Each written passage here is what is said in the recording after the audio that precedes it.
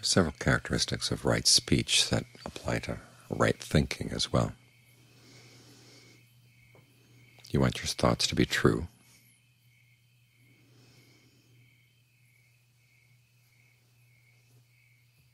They represent things as they are. And you want your thoughts to be beneficial. They actually help you. This is where the Buddha gets into the area of what's called performative speech and also performative thoughts. In other words, he's not simply interested in describing things or seeing how words may or may not be accurate in describing things. He's also interested in seeing the impact that they have on your mind, on the minds of the people who listen, the mind of the person speaking, and the mind of the person thinking.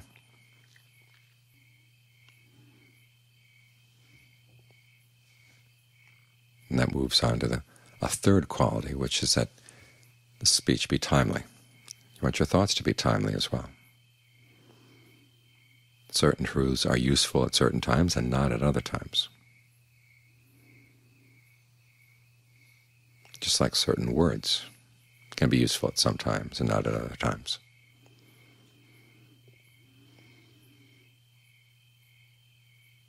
So when realizations come into the mind,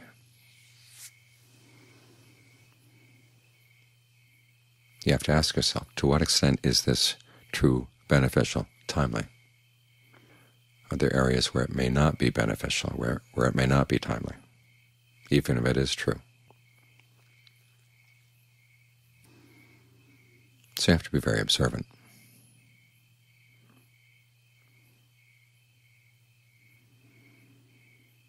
And the Buddha is talking about not self, for instance, so he's talking about the three characteristics. You have to know the right time and place for those teachings. There's a sutta where a young monk is asked by a non-Buddhist ascetic, what's the result of action? And the young monk says, all action results in pain, which was a Jain teaching. So this non-Buddhist ascetic knows enough about Buddhism to say, that doesn't sound quite right. You better go check with the Buddha. So the monk goes and checks with the Buddha, and the Buddha calls him a fool. And then another monk steps in and says, well, maybe this monk was thinking about the fact that all feeling is stressful. And the Buddha says, the second monk was a fool too. So the first monk was asking about karma, and so he asks her in terms of the three kinds of feeling. There's pleasant feeling, painful feeling, feeling that's neither pleasant nor painful. When you're concerned about the results of your actions, those are the kinds of feelings you talk about. You don't go on to the idea that all feelings ultimately are stressful, because in that case there would be no idea of what would be a skillful action or an unskillful action. Everything would be painful.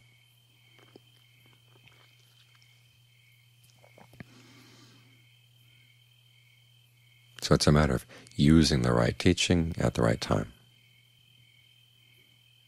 And so when you're looking at the ideas that come into your mind or the realizations that come into your mind as you're meditating, it's even more an issue of what's the right time and right place for this. Are these ideas true? Even if they're true, then the question is, are they really beneficial? And is this the right time and place for them?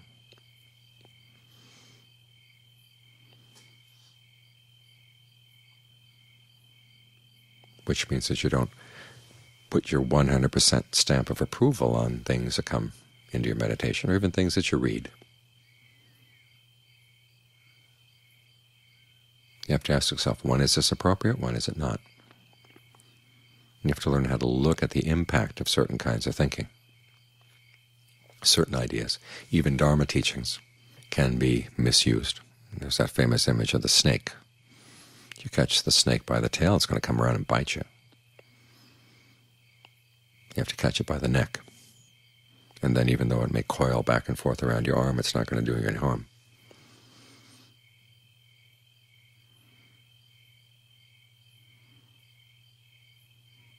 So one of the purposes of getting the mind still is to get in touch with that sense of the mind that's just an observer.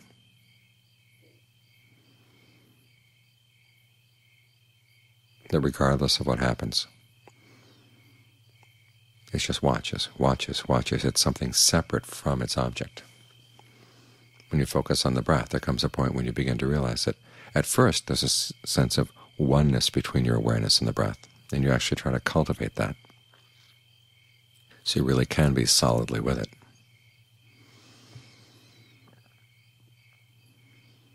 But after a while, things begin to separate out. The same way that when you put oil and vinegar into a bottle and just leave it there, after a while they separate out.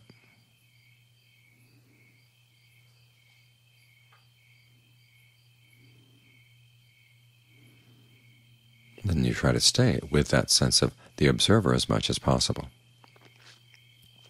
Now this too has its time and place.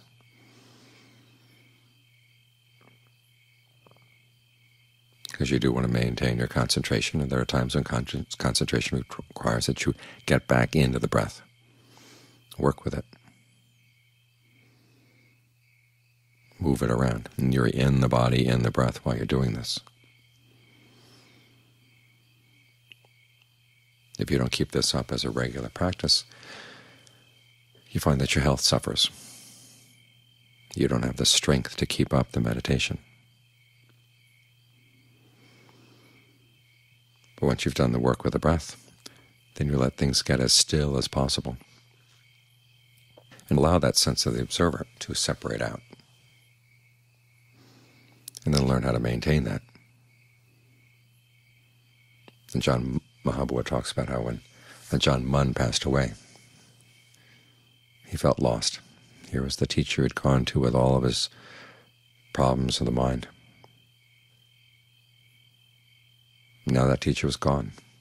It's like someone who'd been depending on a doctor for many years, and all of a sudden the doctor's dead. What do you do?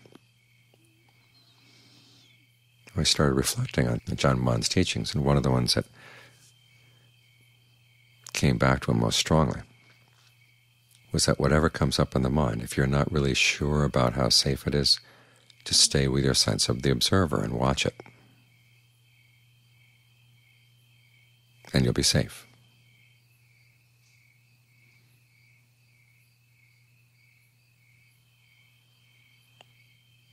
Step back a bit and just watch what those thoughts, what those ideas, what that kind of knowledge does to the mind. Because even good things can have a bad impact if they come at the wrong time. There's that famous story about the monks practicing contemplation of the body. And their practice veered off in the wrong direction. They started getting really disgusted with the body to the point where they didn't want to live anymore. Some of them committed suicide, some of them hired assassins. The Buddha came back and basically said, hey, where is everybody? When he found out what had happened, they called all the remaining monks together and said, when things get unskillful in the mind, go back to the breath and use the breath to freshen the mind, clear it out. He compared it to a big rain that comes through in the very end of the hot season and clears the air, gets all the dust that's been building up over the months of the hot season and the dry season, clears it out of the air.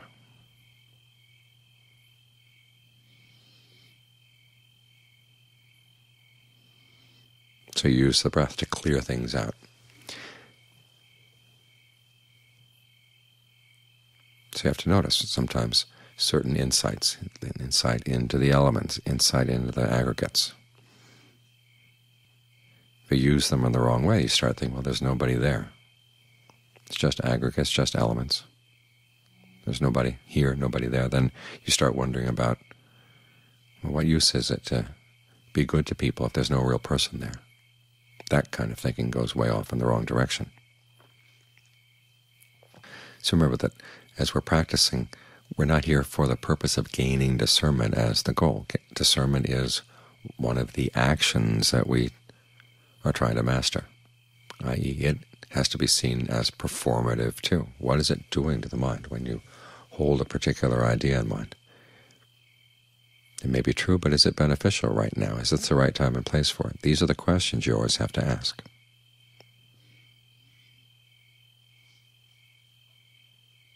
And don't be too quick to put your stamp of approval on something. Things have to be tested.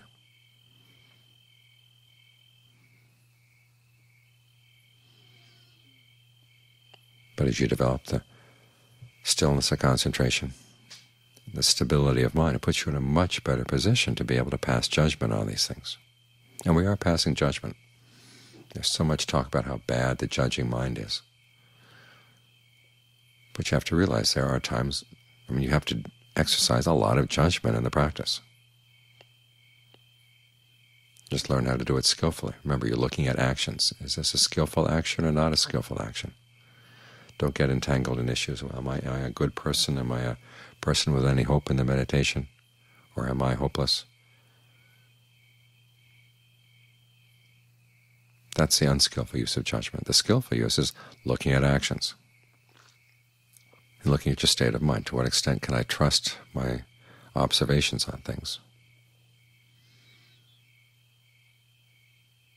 The Buddha did talk about checking things in your own actions, but he also said check them against the opinions of the wise as well,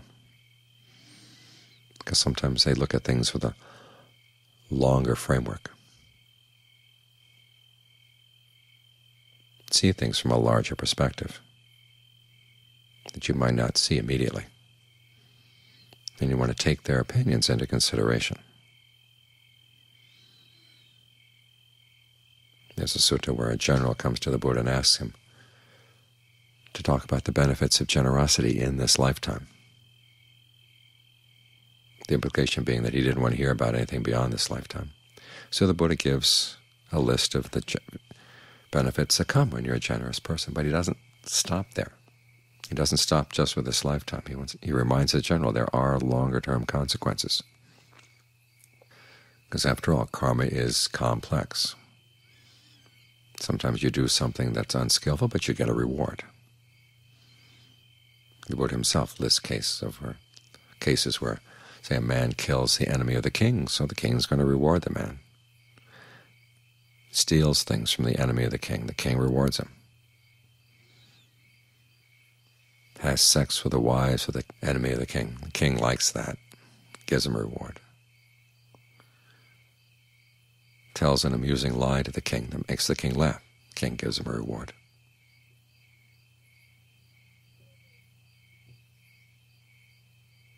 In a case like that, you look at the action and you say, well, what is this about the precepts? These actions aren't always unskillful. They're not always leading to pain and suffering. The Buddha says you have to look at things over the long term. There are some immediate results which may not go in line with the general principle of karma, but when you look at things over the long term, you begin to see that the principle of karma really does hold sway. And from his point of view, even seeing things from one lifetime to the next may not be a long enough perspective.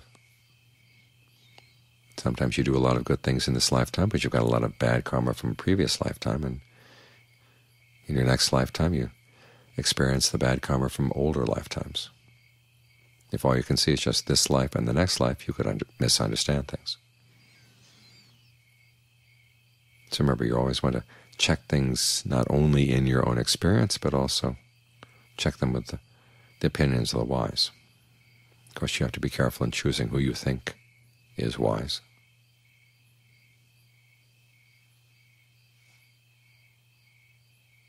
But what this means is always be open to the fact there may be a larger perspective that you're not seeing. This is why the Buddha instituted the monastic sangha, in hopes that there would be people around who've had more experience, that you can consult with. You can tap into their wisdom. You can tap into their knowledge.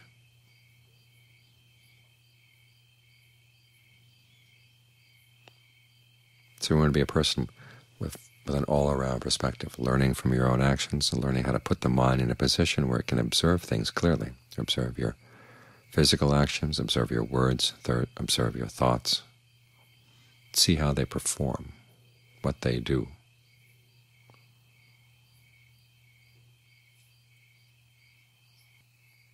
and always be willing to learn from the wise. And that way you come out safe.